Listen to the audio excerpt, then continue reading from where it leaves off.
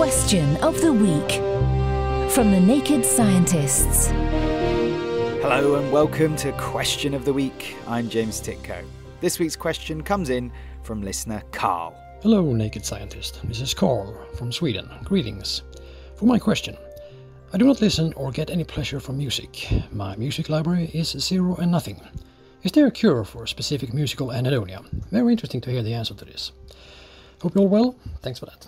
Thanks for the question, Carl. Anhedonia is defined as an inability to experience joy or pleasure. It occurs in roughly 70% of people with a major depressive disorder. However, to give us a sense of what's going on specifically with your experience with music, I'm going to need some help. And that's why I've put in a call to Melinda McPherson, Assistant Professor at Purdue University's Department of Speech, Language and Hearing Sciences.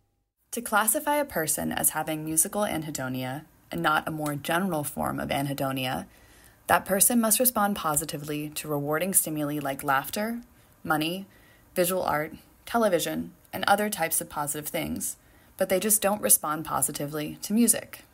There are generally considered to be two types of musical anhedonia. One is acquired following some neural damage or trauma, and the other is present without any kind of neurological damage. The first type can sometimes go away as the brain damage heals, but the other type, musical anhedonia without brain damage, unfortunately does not have a known cure. But there is also nothing wrong with a person with musical anhedonia. There's simply a spectrum of responses to music. Some people get chills every time they hear music, and others only get pleasurable responses to music sometimes. People with musical anhedonia fall on one extreme of the spectrum. So, it's not that they can't identify how a certain piece of music is intended to make them feel, whether that be sadness, joy, tension, etc. This inability to process the music is known as amusia. It's just that, in the case of specific musical anhedonia, music doesn't bring them enjoyment. Thanks, Melinda, for your help. I also want to pick out this comment from Alan on our forum. Under the question, he writes, if you aren't turned on by listening to music, perhaps don't take a formal route involving theory, keyboards and exams, but find a beginner's brass band where you learn to follow the dots and they have instruments you can borrow or rent. You get all the fun of a team sport, especially the pub session afterwards, and you only need to use 3 fingers. Or take up folk dancing, where the music has immediate meaning and relevance. Plus the pub session afterwards, where you meet the band. Well, we know where we can look for Alan if we ever need to find him.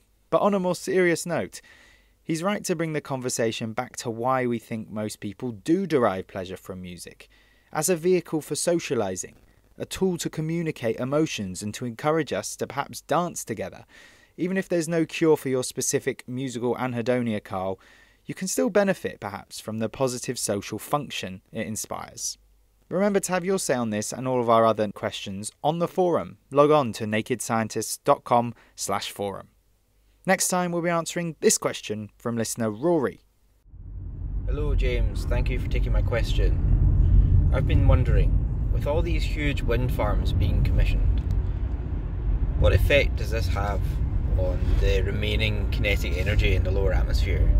And what does this mean for the weather? Fascinating question, and be sure to drop us a line if you have a question of your own. It's chris@thenakedscientists.com and we'll be sure to take a look at it for you. Until then, from me, James Titko, thanks for listening and goodbye. Question of the Week is part of the Naked Scientists podcast. Look us up online at nakedscientists.com.